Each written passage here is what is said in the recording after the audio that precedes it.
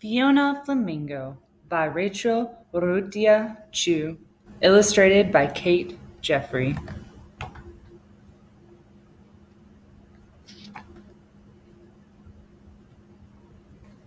On a beautiful sunny afternoon where life was simply the best, a little flamingo named Fiona hatched from an egg in a nest. Little Fiona grew up making lots of friends. They played flamingo games from day's start to day's end. As the time passed, the birds all became stronger. They also got pinker, and their feathers grew longer. They turned pinker and pinker with each feather they grew. They got bigger and bigger until some of them flew. Fiona remained featherless until it happened one night. She woke up with feathers, but they were all bright white. The other flamingos gasped and stared at her in shock. They couldn't believe what they were seeing. They wildly began to squawk. Her friends looked at the white feathers, not knowing what to think. "You're not the right color. Flamingos are supposed to be pink." With everyone shouting, Fiona began to get scared. She looked at her feathers, and then she looked at theirs. "You don't have to be so loud, and please don't make a scene." That's when Fiona started shaking, and her feathers turned to green. When her friends saw the change, they squawked louder and meaner. Fiona got more anxious, and her feathers grew greener. Her friends looked at the green feathers, not knowing what to think. "Stop being so silly, Fiona. Flamingos are supposed to be pink." "Oh no," said Fiona. "This is worse than just bad." But her friends kept on squawking, and then Fiona got mad. "You're making me angry," she jumped and furiously said. That's when Fiona started yelling, and her feathers turned to red. The flock became silent, hoping things would get better, but Fiona got madder, and her feathers grew redder. Her friends looked at the red feathers, not knowing what to think. "Don't you think you should calm down now? Flamingos are supposed to be pink." They all rushed to hug her, and now Fiona felt bad. Her anger was fading, but now she felt sad. She whimpered and cried, "I'm all mixed up in hue." That's when Fiona started sobbing, and her feathers turned to blue.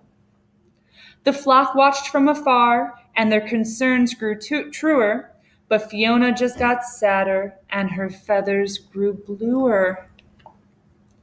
Her friends looked at the blue feathers, not knowing what to think. "Just what kind of bird are you? Flamingos are supposed to be pink." No one can cheer her up, so instead they stayed away. That's when Fiona got lonely, and her feathers turned to gray. A young chick floated up, with a gaze so pure and true. "I hope my feathers change colors when I'm as big as you." Fiona flashed a happy smile, and her feathers erupted in color. It was a surprise to everyone. No feather was like any other. Pink, white, and green, red, blue, and gray. She was every single color now, and that's the way she'd stay. The entire flock gathered around, and Fiona gave a big wink. "I guess we've all learned a lesson here. Flamingos don't have to be pink." The end.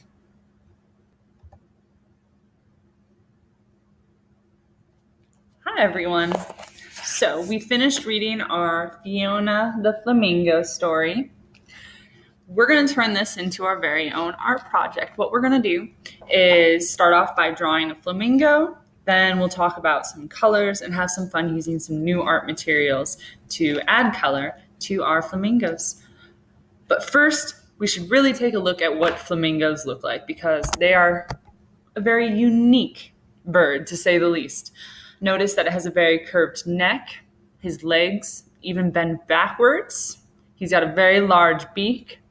I mean, this flamingo's pink. How many birds do you know that are pink? If I were to start drawing this flamingo, my first step would be to figure out what kind of shapes I see here. So, using a couple simple lines, I can take the idea of this head and that long curved neck and his big body. And I see a line there. I can also take a look at his legs. There's a straight line and an angular line. Do these lines look like anything to you?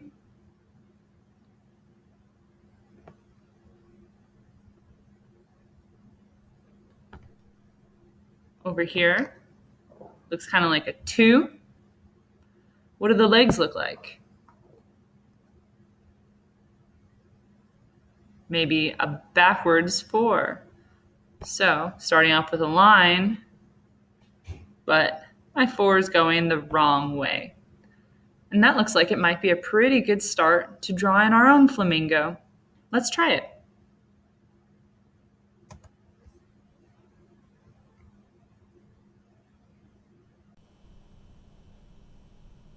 So, taking what we just talked about with looking at our picture of a real flamingo, we're going to use some of those numbers to help us create a simple drawing. Remember, we have the number 2 and the number 4 down here. When we're drawing, please make sure you're using a pencil. You want to be able to erase. I have mine in marker here so that we can see it nice and clear, but I'm going to set that aside and go ahead and start fresh with you guys. If I go ahead and create a large 2 in the center of the page, that begins the neck and back of my flamingo there.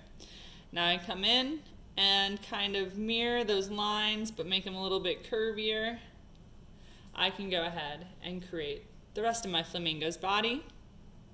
Finish that off there with a little curve to make his head, and then a big old beak. Remember, flamingos have a big beak. It kind of almost looks a little upside down to me.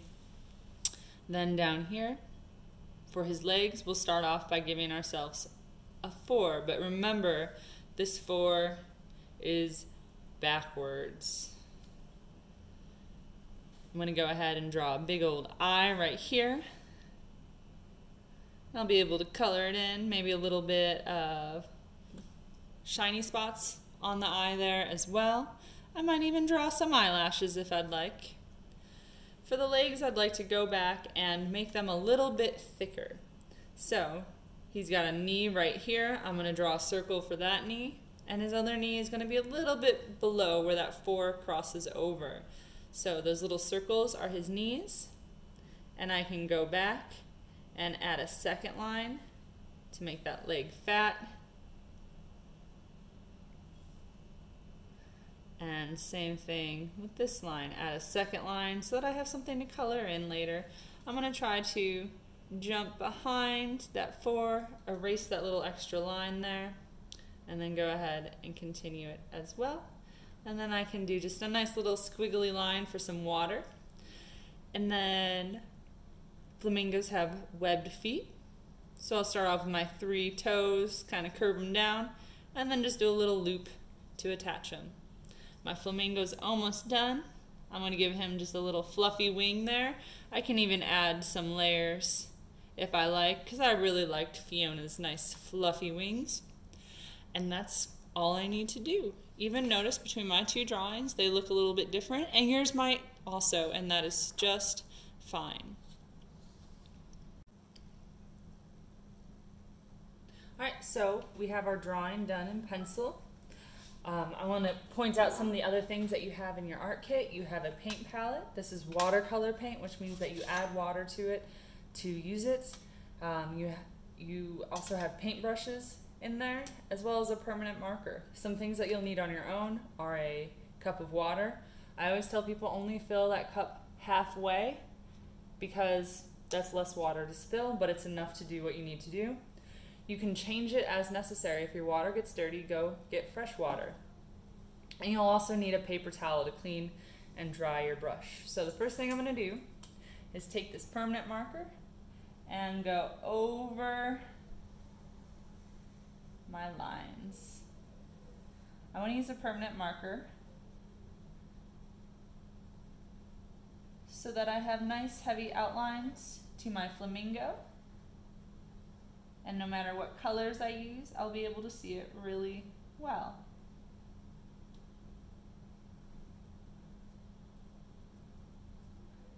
Little wings.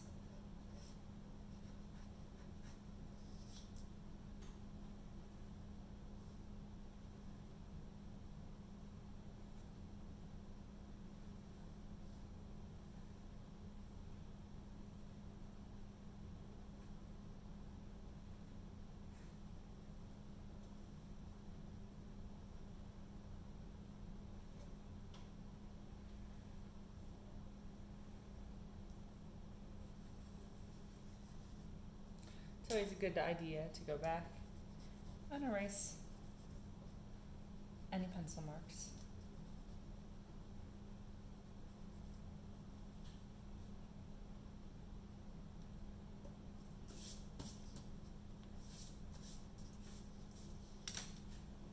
All right, and now I'm ready to begin painting. When painting with watercolors, you will get your brush wet and you add water into the paint palette directly so that you can get your color. So I have a nice bright pink here. But remember, part of our story is about flamingos don't have to be pink. So I'm gonna use a whole bunch of colors for my flamingo. I'm gonna clean my brush, dry it, make sure that it's not changing colors on the paper towel here. And then I can go ahead and grab some other colors.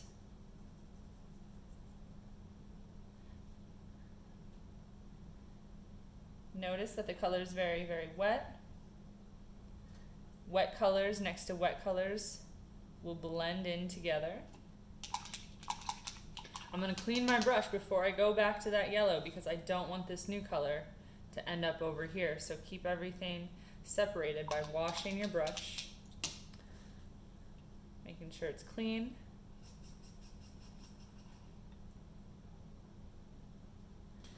Also notice when I'm painting, I am not smashing the bristles of the brush. Do not smash them. That's a really bad thing to do. I should always use my brush in the direction the bristles go, something like that.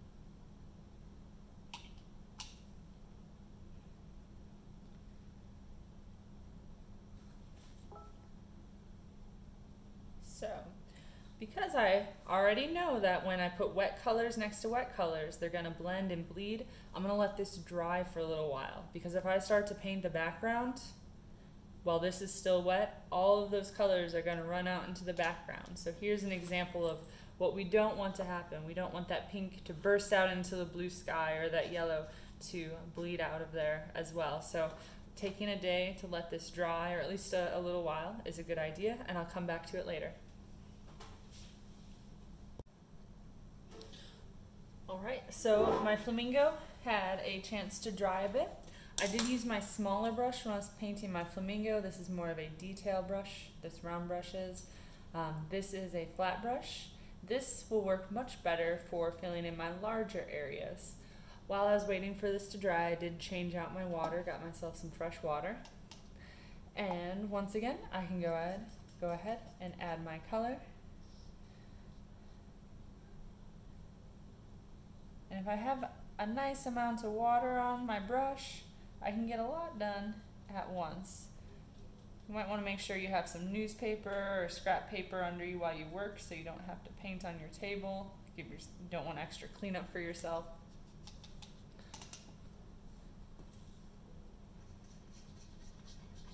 And I can start at the top of the page. You can have some fun with this. I'm just going to give mine a nice blue sky for now.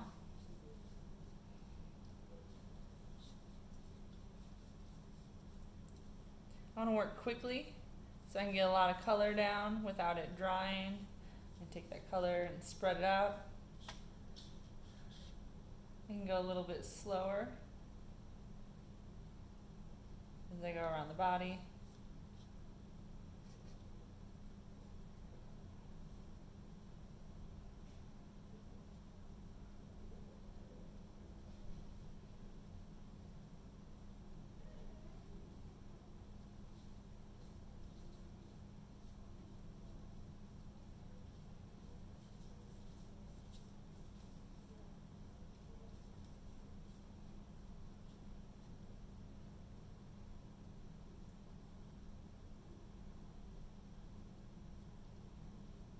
If you're having trouble getting into some of those smaller spots, this would be a good chance to use that small brush again. You can switch between your brushes.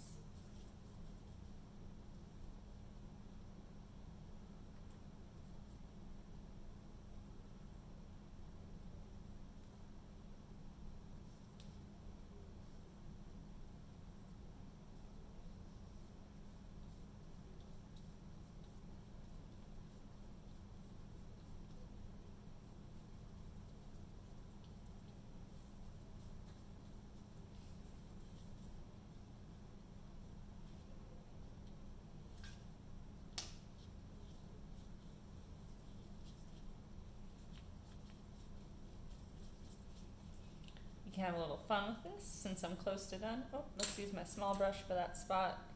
Get wet first, a little bit more of that blue.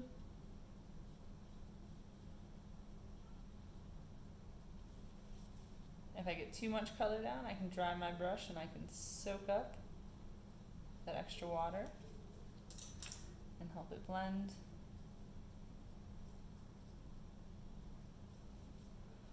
And if it's still wet enough, I can even take my paper towel and see if I can make some little clouds or something on there.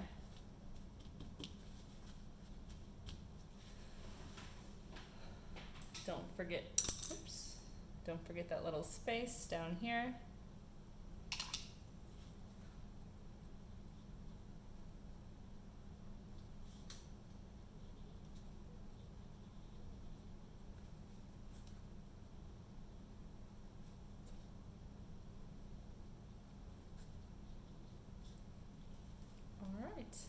That can be done, or I can go back and add some details. Maybe there's a little bit of swamp grass or my flamingo here.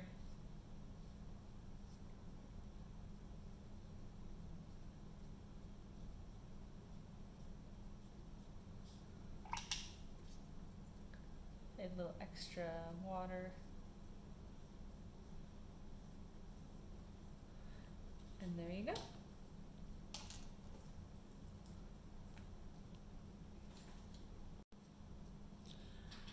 Just a couple reminders before you put everything away and you're done with your painting. Make sure that your palette is clean.